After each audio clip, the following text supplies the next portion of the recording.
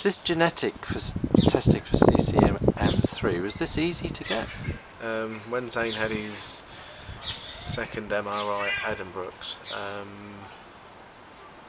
it showed again he had multiple Cavernomas and an additional two, which would suggest there was a genetic defect.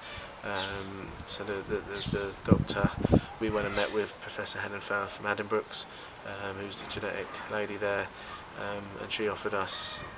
We spoke through it, and we spoke and went ahead with Zane's genetic testing, to which come back that he had CCM3. She did say it could maybe be a problem because Zane had a diagnosis and they knew that what was going on with Zane.